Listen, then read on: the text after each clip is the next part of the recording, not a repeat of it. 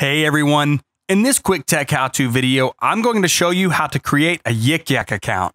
YikYak is an anonymous social media messaging account that lets you connect with people near you.